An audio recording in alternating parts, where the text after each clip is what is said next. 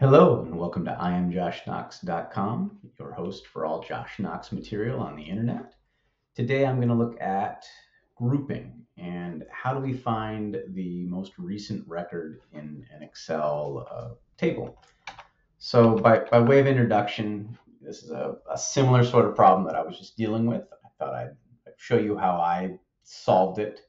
And this might not be the best way, but the best way to find out the best way is to post something on the internet, let some internet troll comment and say, that's not the right way, you should do it this way. So if you are said internet troll, please watch my method and comment at the end and tell me why I'm wrong. But here's how I solved the problem. The issue I had, right, this is a sample of library data, let's say, of books that have been checked out by people and people's personnel IDs and the dates that they had checked them out. Right. And so if you say, what's the most recent book that a person has checked out, you're looking for, someone's personnel ID and the most recent time that they did that. The problem, of course, is I can't just say, show me the most recent thing here. If we look at the people involved and we do a simple format check, right?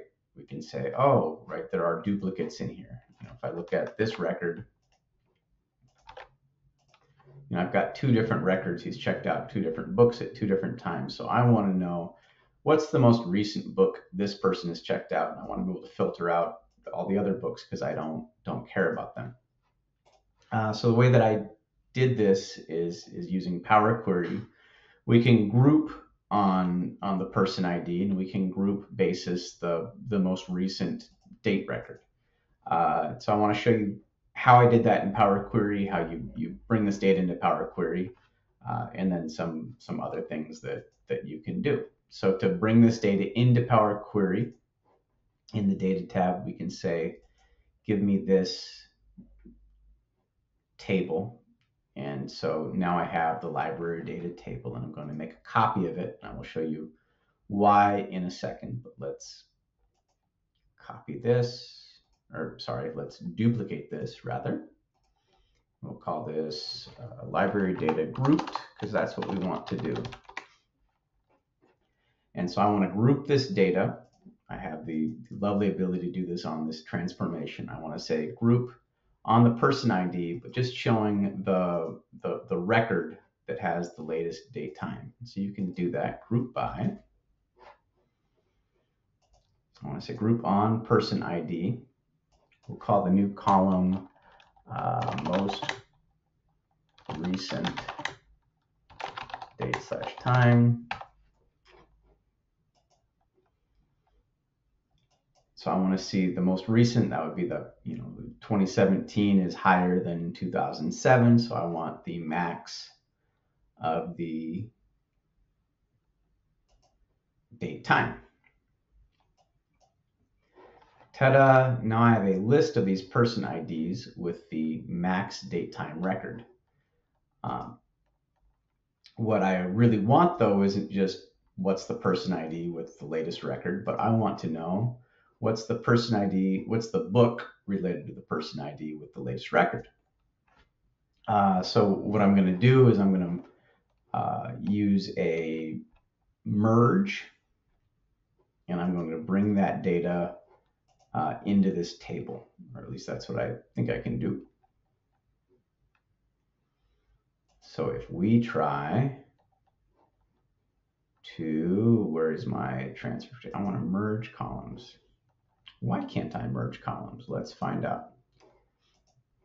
So maybe I can merge the grouped data in here. So if I want to,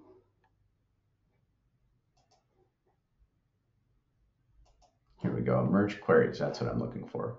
Right, so I want to join basically, and I want to say, show me the book where person ID matches the person ID and where the most recent date time is the actual date time. So we'll merge queries.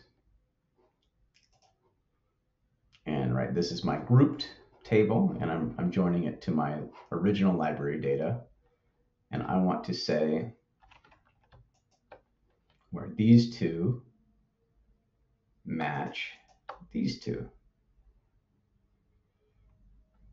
And I want to take everything from the grouped data and just join the book data where it's appropriate. So that would be a left outer join because it is everything from this first table matching the stuff from the second table.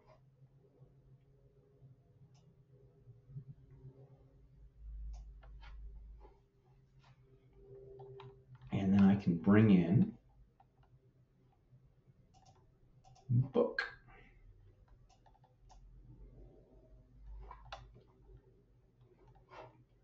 And I probably want this formatted as a, it looks like it's treating 1984 as a number and Grapes of Wrath as a text, but that's all right.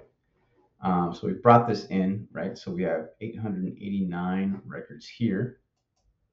Our library data, right, had over 1,000. So we filtered this to get rid of the duplicates. And now I'm only looking at the most recent. So I have all the most recent personnel data, and then what book was most recently checked out. So we can load this data. Right, we get that output. But let's say I actually just care about not the ID, but see over here I have a sheet of names, right? So it's just names related to personnel ID. And let's say I want to bring out, I want to, ultimately the report that I want is a list of names and then the most recently checked out book. We can do that in Power Query as well. We just need to add this table. We'll call this person ID. I'm going to add this table to Power Query. So right, get the data from this range. So my person ID is here. And we can do another merge. So I'm going to duplicate this again, just for cleanliness. We will call this person, most recent book by person. And so I want to do sort of another join. We're going to merge queries and we're going to bring in a list of names related to the person IDs. So in this, from here, we go home, merge queries. And with person ID, right, we're going to join on the person ID record. Left outer join, right, everything from our group table and just bring in the that connection. So that's good. In here, I want to display the names. Okay. And now we can do a bit of cleanup.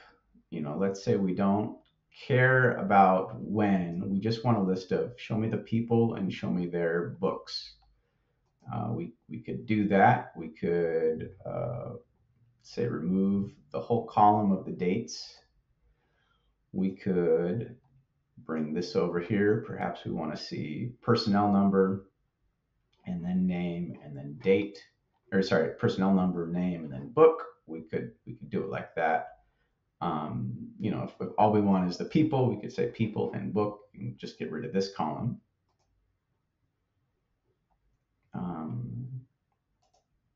And then we want to load and close this as well. We could say load and close to, right? Either if we want this sort of as a new report, we could say give me it as a new table on a new worksheet. Now here we have that data. This is the most recent book by person ID, and then with the name displayed as well. So I hope that is helpful to you in terms of how to find that data, how to bring in some list and then look at the most recent dates. Yeah, that's it. Any questions? Put them in the comments. If you have a better way of doing this, if you say, oh, that's unnecessary because you can do X, Y, Z, I'm interested in seeing how you would solve something like this as well. All right, take care. Bye.